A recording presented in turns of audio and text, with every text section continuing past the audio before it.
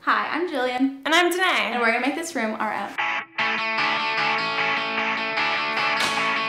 My favorite thing about living in these residence halls is when you get to meet so many different kinds of people because the rooms are so near each other, the hallways are open, you're able to meet absolutely everybody. Doors are always open, make friends that way. We've met most of our friends here, all coming back to meet for sophomore year. Yes, it's gonna be a blast.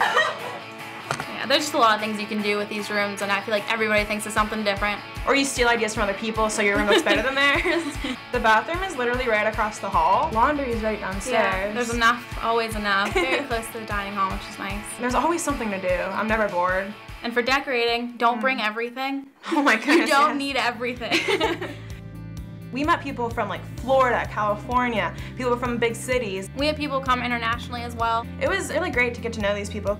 It's a great way to broaden your horizon. I love Be it. with your parents, that's a big Yes. change.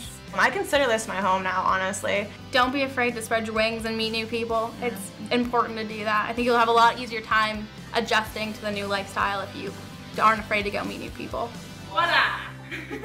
There's a lot of different living options at Clarion, so Check it out. yeah.